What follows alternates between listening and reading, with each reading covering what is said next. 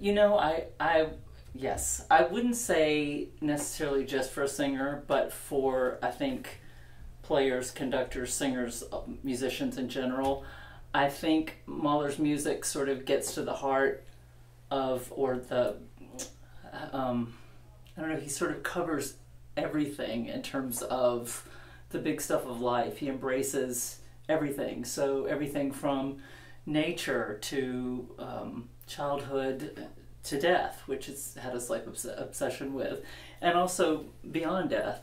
So I think those kind of big things make it intriguing for all of us who are musicians. As a singer, this is maybe a more superficial answer, is that he writes wonderfully for the voice. So they're incredibly gratifying to sing just from a purely vocal standpoint, but the marriage of text and music is just sublime and hard to resist.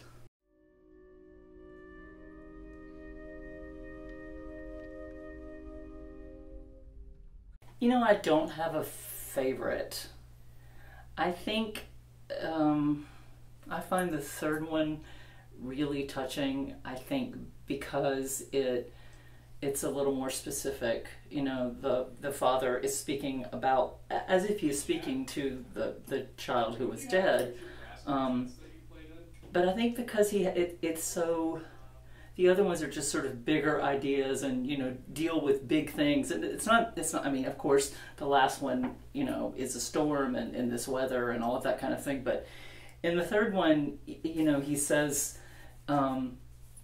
this is a loose translation, but when your mother comes around the corner and I turn to look at her face, it's not her face that I see, but my eyes actually go down to where you would be near the threshold, your little face. And it's just, I find that incredibly touching. And there's something about it too, in the very beginning, that's almost matter of fact. So it almost takes you off guard, and then you're like, holy crap, that is so sad, yeah. You know? So it's not my favorite, but I do find that especially touching. I love all of them. Yeah.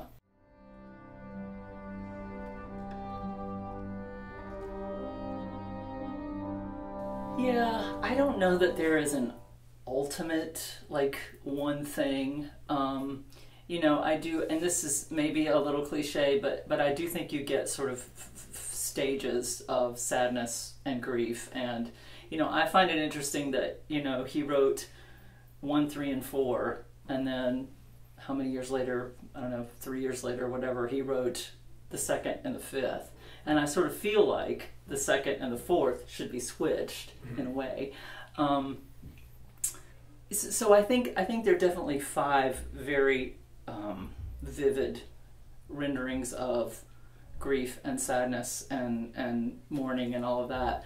I guess, I mean, you know, the last movement, the 5th movement, is you know, in diesem Wetter, which is where it's very descriptive. It's the only time that you have the whole orchestra. The rest of it's very chambery, and it's anger. You know, if 4 is denial, 5 is anger, but then he sort of moves into this sort of acceptance and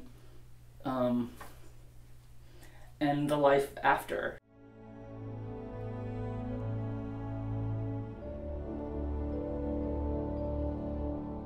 Well, first of all, you know, when we're playing and singing together, we sort of become colleagues, and that for me, I think the best part of it is that, and I don't want to be presumptuous, but for most of you, I think this is probably the first time you've played these, or that you've in some cases heard them, and so that feels to me a little bit like a privilege that I get to kind of be there for that. You know, I know that maybe sounds a little bit corny, but it's true, you know. So that's my favorite part about it, I think.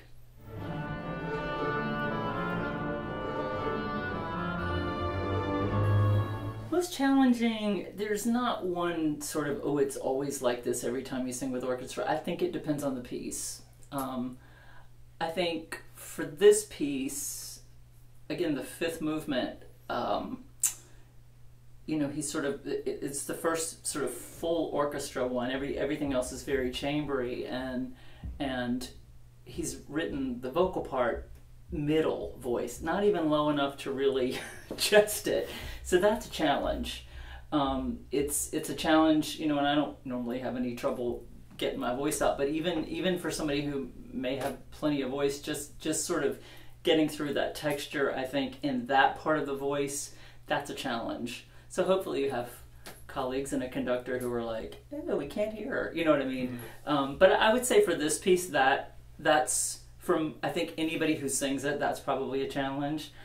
As far as a thrill, it's always thrilling. I mean, I think, you know, with professional orchestras, I think, you know, performances are performances. They're living. It's like you have it and it's gone and that's it, and you hopefully show up and you're present and you're digging in and everybody's doing what they need to do.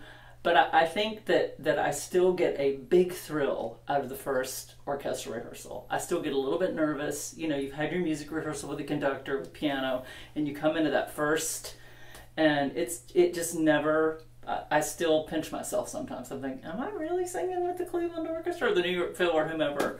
You know, that's still, you know, I feel incredibly lucky.